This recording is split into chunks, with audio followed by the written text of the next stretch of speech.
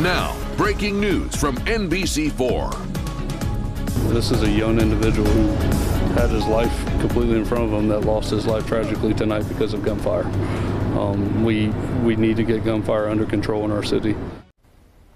We are following breaking news this morning. One person believed to be a teenage boy is dead after a shooting that happened in North Linden. It was just after midnight on East Weber Road. Police have not identified that teenager, but say he's believed to be between the ages of 15 and 17.